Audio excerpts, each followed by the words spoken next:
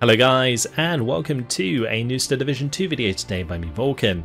In this one I have for you a preview of the 1st Infantry Division, a new division available in the upcoming Tribute to Normandy 44 DLC.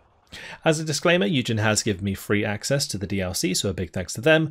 Also, please remember that this was recorded on a preview build, so what you see may be subject to change. If you'd like to read the description on the right hand side, feel free to pause the video and take a look, but we're going to be jumping straight on in. As usual, we'll be looking at all of the units available and putting together a quick deck. But as you might notice, the tabs here are kind of wild. So let's start on the Recon tab. Now the Recon tab is really interested in this one because it follows over from Normandy 44, where you can't get any Recon infantry in Phase A, and for what is a very limited Recon tab, it's kind of crazy. So definitely something you have to work around. But starting off with the Jeep here in the Recon tab is available in Phase A, so that will be a supplement potentially. 6 available in A, 12 available in B. Radio Recon, 50 cal. It's not a terrible vehicle. Usually one you'd avoid though in favour of Recon Infantry. And then the other one available in Phase A is the M8 for 8 and 12 availability. So this will be your other option for Phase A. Moving over to the Recon, we've got the Recon standard unit, 2-man with Thompsons, Jeep 30 cal, and M20s are your other choices of transports. M20s are pretty useful to have around and will give you more abundance of Recon vehicles. But otherwise 8 available in B, 12 available in C at 1 vet. Then we got the Scouts. These can also be brought in with the M20.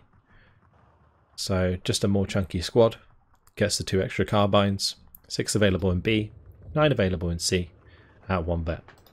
Finally there's a Sniper, 2-man squad. Only 1 sniper in the squad though.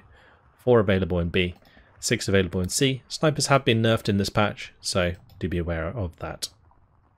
Let's move on to the Recon tab. Starting off with a unique unit here, the Assault Buster. This is a 5-man squad with 5 M1 carbines. It gets a rocket gun, which is the same as the Gumier PM rocket gun, which fires HE at infantry. It has similar damage and suppression to like a Molotov. The other thing that's cool about this unit though is it does also have a Willy P, which is the equivalent of a Molotov.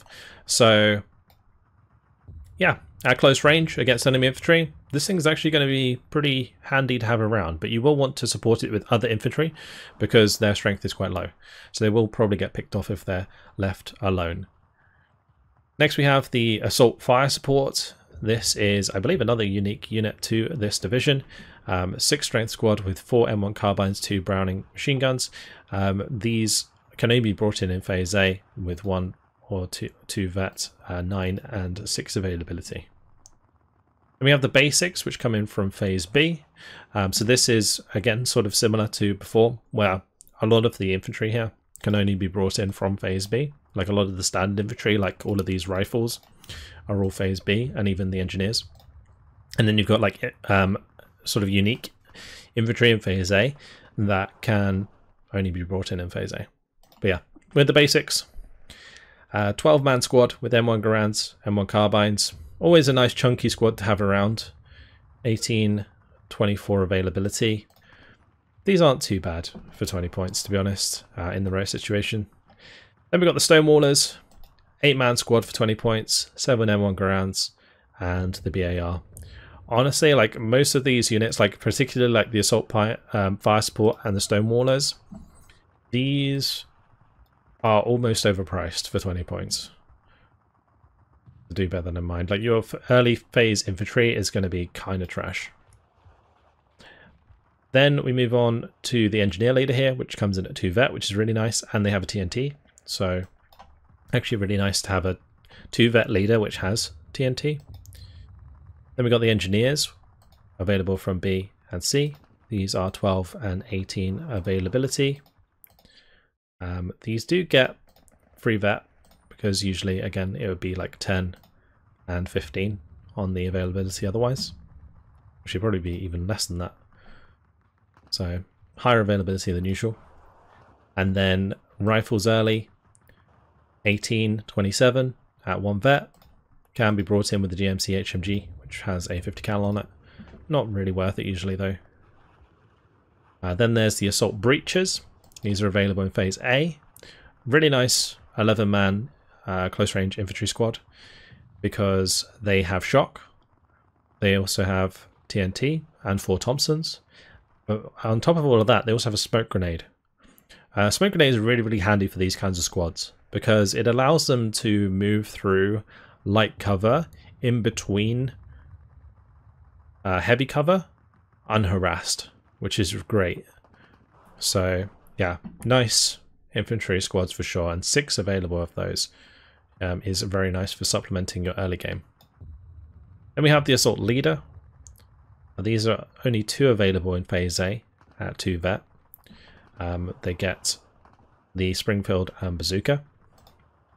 Then the rifles late, which come in late in phase C with the 2 BARs. Then there's assault teams, which are also available in phase A. Another really, really good squad. 10 M1 Garands, the 2 BARs, flamethrower, and again smoke grenade, and the shock. So fantastic close range infantry that you get access to early on with decent availability. But yeah, your other units at the top here, these ones are all a bit questionable in terms of cost efficiency. These assault units at the bottom though, the assault breacher, the assault team, definitely good value for money. Then we got rifles leader, 4 and 6 availability in phase B and C. Again, Springfield bazooka setup. Moving into the tank tab, not too much to see here. You get M5A1 Stuarts available in phase A and B, M4A1 DDs available in phase A, and then your tanks are available in both A and C when it comes to the M4A1s. So M4A1 leaders available in A and C, M4A1 available in A and C, so 6 and 18 availability for them. So you get no like phase B tanks really. Moving on to the support tab, we've got the M1919, which is the 30 cal, only available from phase B onwards. Same with the 50 cal, 8 and 12 availability at 1 vet. 3 cards of GMC supplies are available in this deck. The M7DD, this comes with the 105mm gun and 2 50 cals, really strong unit, and yeah, fantastic for supporting in the early game for 45 points. M3 howitzer available in A, B and C. Then the M4 105, which comes with that 110 mils of frontal armor, only available in A and C, same as the tank tab. Then we have the commander infantry, the commander in the M20, and the M3 command. Anti-tank tab, bazookas, only available from phase B. So 12, 18 availability in C. Then we have the M1 gun, 2 cards available of these, 4, 8 and 12 availability with that 1 vet. Then we got the M5 gun with 1 vet, which is going to kind of supplement your lack of tanks in phase B. And you've also got the M10 destroyer, so you do have access to these at least to supplement your tanks in phase B. Then for anti-air, you are kind of stuck with the M16 MGMC and the Bofors. These M16 MGMCs have been improved in their effectiveness, like the quad 50 cal vehicles in general have like all been improved. So it does potentially give you a reason to use them in phase A, but for the most part you're probably just going to want to bring in Bofors and potentially even up-vetted in phase A. Then we got artillery.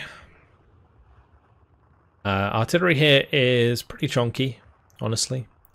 You've got the spotters though to begin with, which is your radio recon. You can bring these in A, so they kind of like make up for your lack of recon infantry in phase A. You've got 60mm mortars available in B and C. Artillery leaders are only available from B and C. The 81mm mortars, these are only available from B and C, so you can't really use those like early mortar support, which is kind of interesting. You can, however, bring in the M2A1 howitzers in phase A, so that's probably going to be your likely choice instead. Then there's mortar 107mm available in B and C. That's 8 and 12 availability on those. The priests are available from phase B, 4 and 6 availability. The mortar carrier is still available in A actually, so you can bring that in instead of the 81mm mortars, which is probably going to be the choice actually instead of the 105. What's the rate of fire on this 105? It's actually not too bad. But then you got the big boys.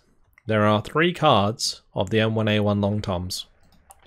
Again, only available from phase B, can't bring one in phase A, but 2 and 4 availability, like in a long game, these could certainly start raining hell on your enemy.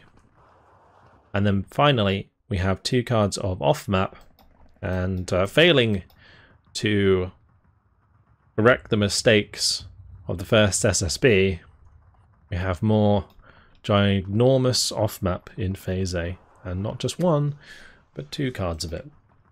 Now, because it's 356mm artillery, you get 2 strikes per card.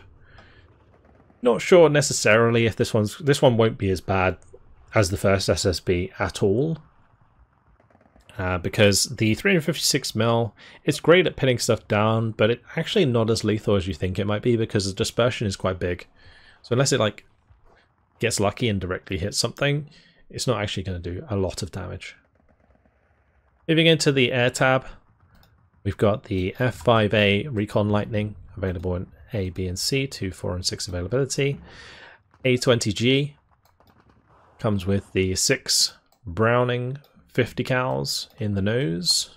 1, 2, 3, 4, 5, 6. And then it also has the 12 110mm rockets. This is a really nice strafing aircraft, great for taking out support weapons, and it has a decent amount of resilience too. Then there's the P-51 Mustangs as your fighters, 4 available in A, 8 in B, and 12 in C.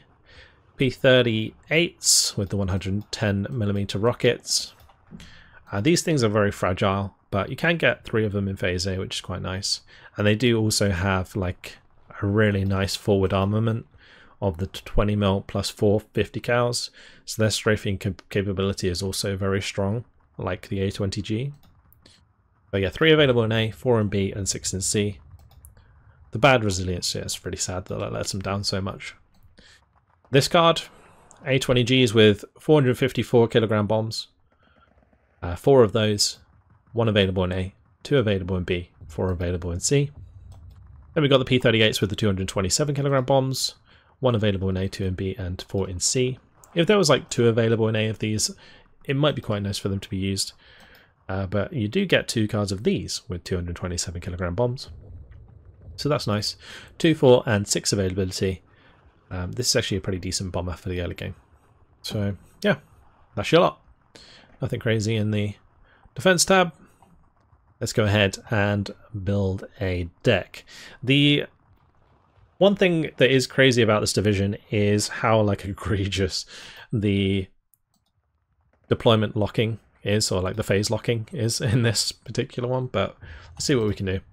So we'll definitely have M8s in phase A. The other thing we're going to do is have spotters in phase A for sure. Then we want scouts in phase B or recon in phase B with M20s. I'm probably going to do recon in phase B with M20s. And honestly, that might be it for my recon tab. Then we've got assault busters. We'll want them. We want assault teams. We want assault breachers. I guess the one thing about this division is it does make it very easy for you to build. We'll do engineered leaders in phase A and rifle leaders in phase B. And then, trying to think what else we need. We don't have like any AT infantry, which is a little bit sketchy. We can't bring in the bazookas in phase A. We can't bring in any of these. Don't have bazookas anyway. Does any of this have bazookas in, like, regardless? I guess the leaders have bazookas, right? Maybe you need to bring the assault leader just because it has bazookas. Whatever. It's fine. Probably won't matter that much. Probably. We'll do rifles late. Might actually upvet those. Early engineers or early rifles in phase B with engineers. We'll do a phase C card of engineers like so. And that should be fine, I think, for the infantry tab. For the tank tab, definitely want to bring in the M4DDs upvetted, bring in some M5A1s, and then you're going to want to bring some more M3A1s upvetted and in phase C. Definitely want the M7DDs. Almost tempted to bring 2 cards of these. M3 howitzers in phase B. Definitely want to bring in the M4105s. I would bring these in phase B, but since we can't, we'll bring them in phase A. It's one thing that's going to be absolutely wild about this division. You're going to just like bring stuff in phase A because you can't bring it in phase B, so you're just going to like cuck yourself on availability on purpose. We'll definitely bring in those M5 guns in phase B. We got M1 guns in phase A. I think these are faster than the GMC. Yeah, so you always want to make sure you're using the ducks when they're available. Bazookas in B is probably still a good choice. And maybe M10s in B, just in case. Then for artillery, early game off-map spam.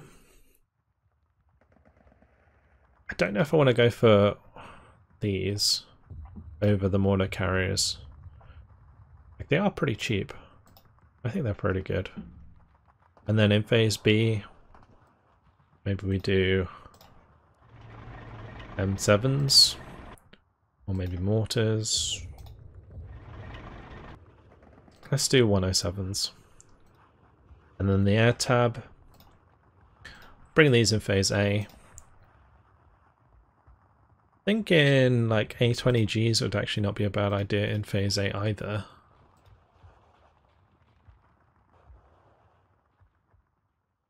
Pretty nice bombing load for phase A. And with some P40 or P51s, we'll upvet them slightly. Yeah, that'll do. And then anti-air. I completely skipped over anti-air. Oh, this is one thing that's interesting about this division, is the Bofors can be brought in with the M16 half tractor. This is, I almost forgot about this. Really, really good combination, because this is the same as this, but cheaper. It's like literally half the price. So yeah, this is a nice combination. So in phase A, you probably just want to do something like that, and then yeah, phase B, you can upvet them and just have all the AA you need for the rest of the game. What else could we put in? I need supply, don't I? I don't know if that's going to be enough supply. We need a commander as well. Let's go infantry commander.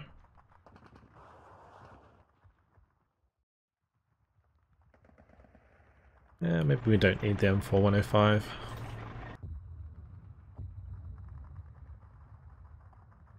Tough to say. It's tough to say. This might be okay. If I bring these with supply, that could be enough. Does make them very expensive to pick up in phase A though, that's for sure. Now the hardest thing about this division is going to be remembering that your recon infantry are in the artillery tab.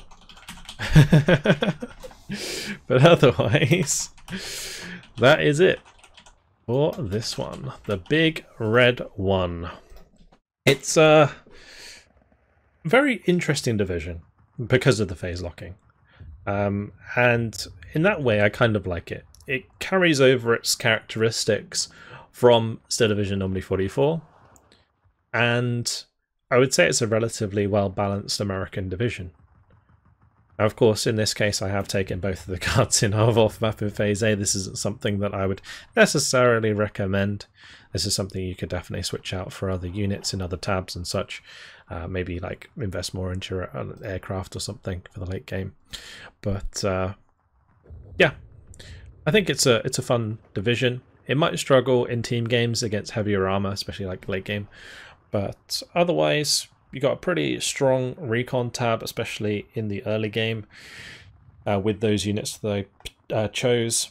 You've got enough, you know, medium and light armor support to get you off the ground, and then into phase B you're just relying on your like M5 guns and M10s to take care of heavier targets, and you just continue your infantry dominance due to that decent veterancy that you get.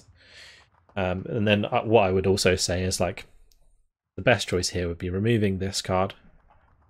I just do it anyway, and then we pop in this one in phase C, and that kind of gives you another unit that can kill heavy tanks. Yeah, cool. That'll do. Hopefully you guys have enjoyed this look at the first infantry. Of course, as always, let me know what you think of the division down in the comments below. But that is it for now. Hopefully you guys have enjoyed it. Thank you very much for watching, and I'll see you in the next video. Goodbye.